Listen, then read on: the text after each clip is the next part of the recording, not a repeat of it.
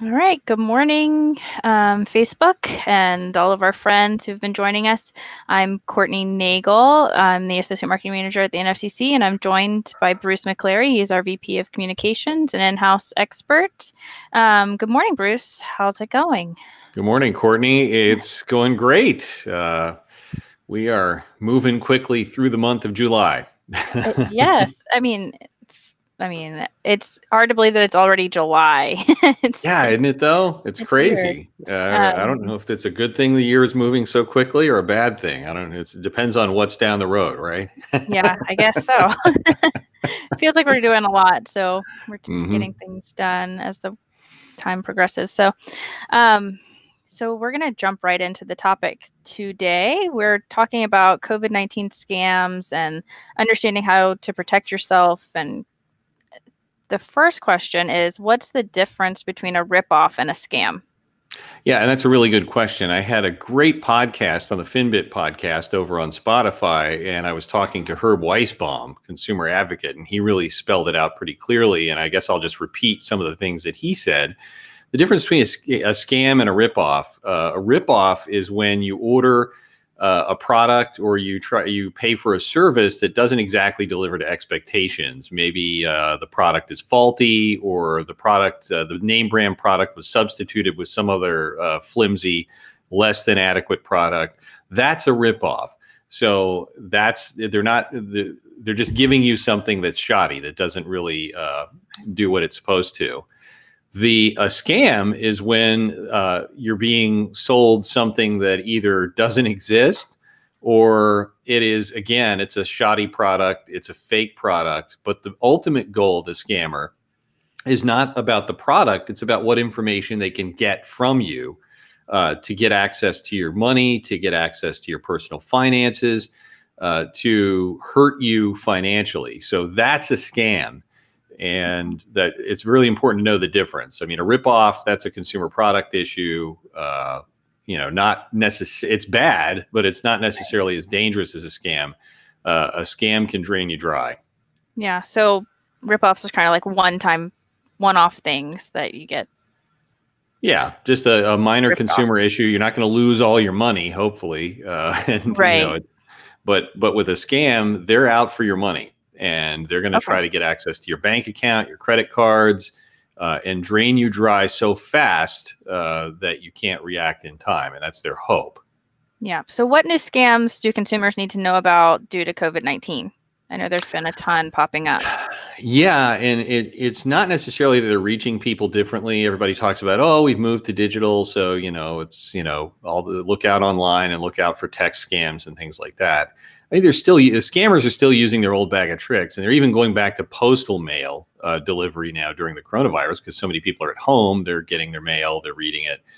But some of the scams that are COVID specific that are still continuing have to do with the stimulus check. There's text message scams out there that are asking people to click on a link to provide information so they can get their second stimulus check.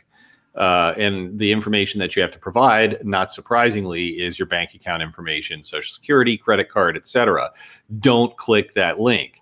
That's the main thing. If there are other scams out there that are still going on that are related to PPE, so if you want to get face masks, or if you want to get testing kits, there's a testing kit scam out there right now.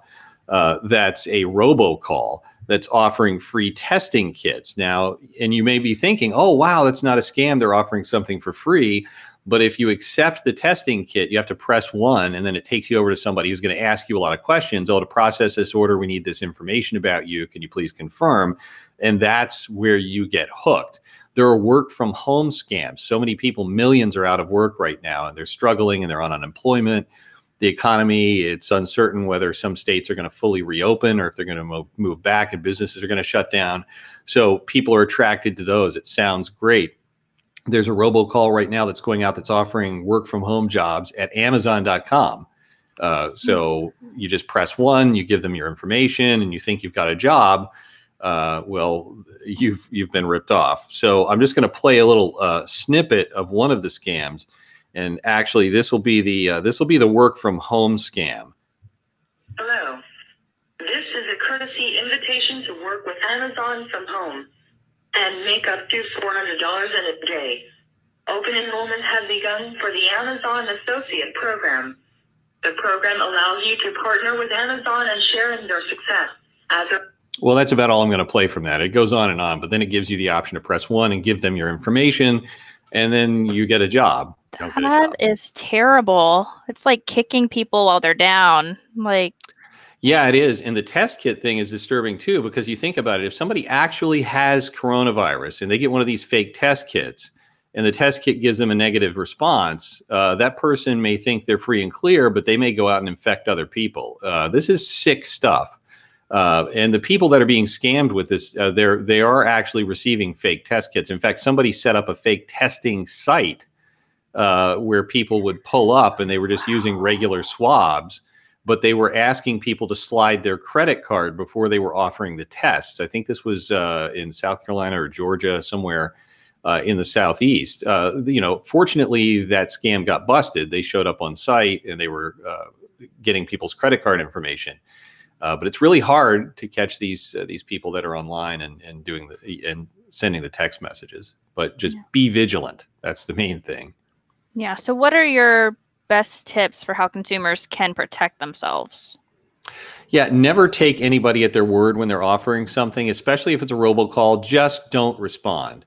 One thing you can do to verify if it is actually a call coming from one of these organizations that is claiming to be represented in the message is to go online, look up the actual contact information for that company or organization, and call their main number and ask them if this message is actually them. Chances are, if it's a robocall and it's coming from an agency that's saying that they're part of the government, it's not the actual government. The government is never going to robocall you, period. They're never going to send a text message offering your stimulus check if you give them information. So those are just outright scams. They are not going to be reaching out to you. The IRS is not going to be calling you up, telling you to enter information to get a check. The Department of Labor isn't going to be calling you up. So just keep that in mind. And again, even if the number says it comes up on your caller ID as a certain company or organization, people are spoofing numbers all the time, and even in text messages. So don't believe what you're seeing until you can verify it by some other way other than responding directly to the message. The worst thing you can do is respond directly to these things, because then they know there's a real person on the other end and there's information that they can get from that real person, and they'll keep trying. Yeah. I had a phone call last week, and it was like based on the number my phone knew, it said possible spam underneath, like calling me. So I thought that was interesting how they're flagging it.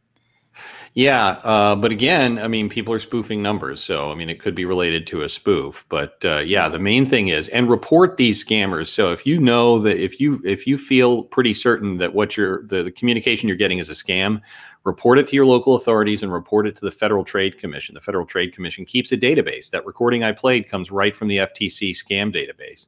And it helps them identify and track down these scammers and put these criminals behind bars. So there was a new protection that was put in place, was it this week or last week, to protect consumers from robocalls. Can you talk a little bit about that? Yeah, so the Supreme Court's been busy recently, and there's a lot of activity going on right now, and some of it was related to debt collection laws. And there was a loophole in the debt collection laws that actually allowed, or an exception, I should say. There was an exception in the debt collection laws that allowed federal debt to be collected via robocall. And this has been going on for some time. So legitimate debt collection activity from the federal government was taking place via robocall.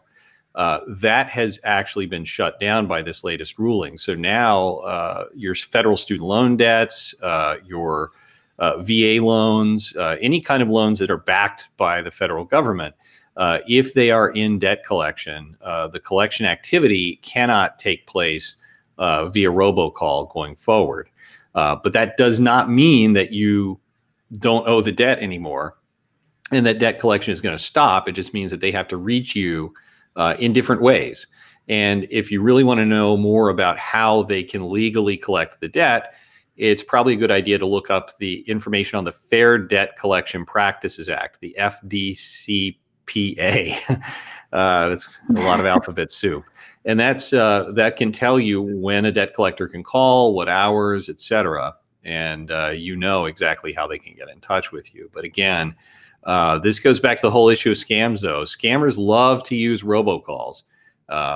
So going forward, if you get debt collection calls that are robocalls and they're saying that they're attempting to collect a debt that you owe, if it's a federally backed loan, like your student loans, your VA, VHDA, just remember that that is no longer allowed. So if you're getting a robocall, it could be a scam, but it's always good, again, to go back to that rule that I mentioned before. If you're not sure, use a different way to verify that that call is authentic by looking up the number of the lender, looking up the number of the collection agency, calling that, and then verifying whether or not they're trying to collect the debt. So, yeah, but very important. I'm always suspicious of any robocall. Any robocall. Yeah. If there's not a person to talk to, that's a red flag. And even when there is a person to talk to, I'm suspicious. I'm just naturally suspicious these days. Yeah, you're very skeptical. Yeah. So anyway, yeah, that's the news. So, that's a win for consumers. It's just one less robocall people are going to be getting. And it's also an opportunity to protect consumers from possible robocall scams that are trying to duplicate the activity of debt collectors. All right. Well, I think that's it for today. I did post a link in the comments to our latest blog on COVID-19 scams, so be sure to check that out for more information. We'll be back again next week with more tips for you and keeping your money safe. But thanks for joining us. Thanks, everybody.